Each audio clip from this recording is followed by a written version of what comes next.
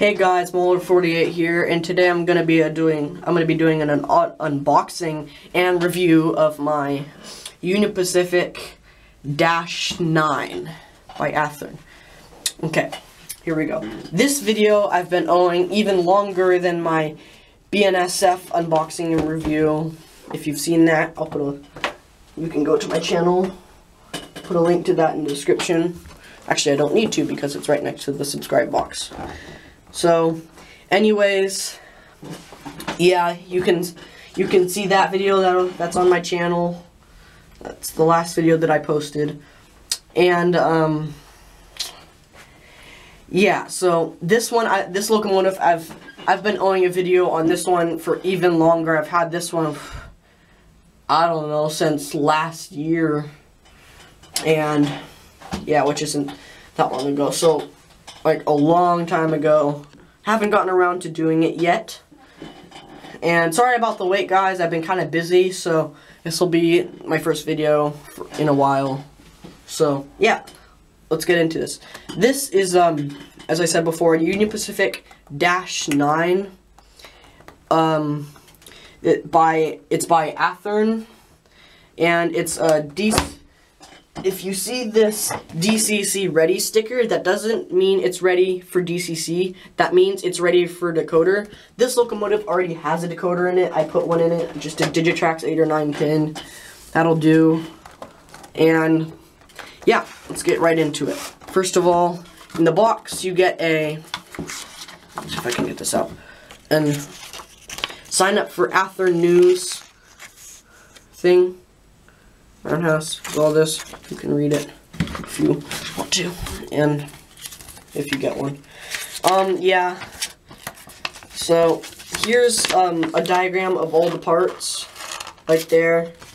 You can see the dummy plug right there. That's in-house somewhere off. And yeah, there it is. Put these back in the box, and then over here. Okay, here's the locomotive. Yeah, there's the locomotive. Let's take it out. It has a layer of plastic right there. Athern boxes are kind of a pain to unbox because they have so many layers, but it's worth it. It is worth it because it keeps it nice and all good, if you know what I mean. Don't know what I mean. I mean, it keeps it good, nice and detailed without parts falling off. These things are also annoying. They just keep the handrail straight. Take the other one out on the other side. And there it is. Is it focusing? Oopsies. Sorry about that. I accidentally turned off the camera. So, I'm so stupid. Okay, so here, as I was saying, this is a -9. Yeah, by Union Pacific. Let's go over the details. This has, I forgot what these are called, but it has this, the antenna. You can actually, if you run your hand along this, you can actually feel all the bolts and everything. Nice clear writing. It's really small, but it's actually, you can actually read it if you get closely. It's not not focusing. Yeah, the horn is on it, unlike this one, which I'm annoyed about. Fell off a while ago. The exhaust stack, the exhaust pipe, whatever you want to call it. The radiator right there feels all nice. The shell is hard, but not hard to get off. You just have to uncouple these 4 pins. Do not unscrew these 4 bolts or screws, because that'll just take off the shell. This is a 6-axle, obviously. I got this one not just because it's a -9, because I liked the wings on the front, the lightning bolt, and the flag, and also the Building America. Oh, my voice just cracked. Cool. Yeah, and yeah, so the fan, all these look nice. The wheel also looks nice. The wheel on the side right there. The back, the grab irons are nice and sturdy. They're not going to break off, and all the parts come installed. the number boards do not light up. So, yeah, there's the light, the sand filler hatch, I believe. This does not have a snowplow in the back, like a lot of locomotives, actually all locomotives. Knuckle couplers, nicely white painted handrails right there, and steps. Gas tank, nice and big, the red dot. And there's a, right there, vent. Top bolts, as I said. More grab irons on the nose and on the right there. The chain has holes in it. It's really detailed. Ditch lights do not work. They're just painted silver. The windows nicely clear. The number boards do not light up, as I said. Handrail right on top, grab iron. There's a snow plow. Pretty sure you could take that off if you don't want it, but I don't know why you would want to take it off. Nose. This is number 9599. This has been on a lot of my videos so far, because I haven't gotten around to doing a review yet. And yeah, I'll give you a video of it driving right now. So here it comes through the corner. I redesigned my layout since I had to take it down. I'll show you that in a second. Here it comes. $195.99. And the card. Dang it. Okay, 1 second. I will not edit this part out just because.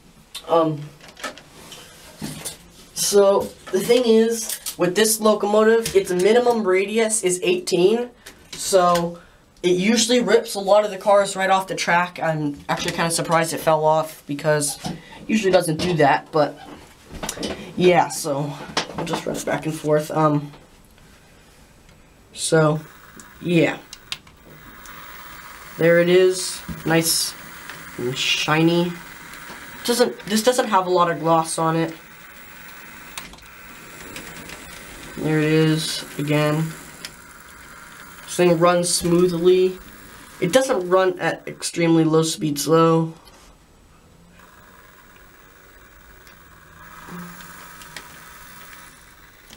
It kind of starts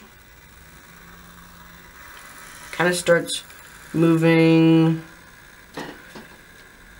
and it's kind of hard to determine. This is like as slow as it can go, and it's right there. So, whoops.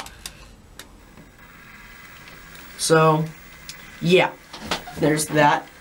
So I'll show you the design. So, oh, and by the way, these cars are fine. They're just not that good cars. But yeah, so this is the design of my layout. This is the design of it. I don't have a switch here because I don't have another switch here. I should probably get another switch there. I have a turn, I just haven't taken it out yet. And have a switch there. Have run around track. I think it's what they're called. Switch here. There's switches. They're pretty good for Bachmann switches, surprisingly.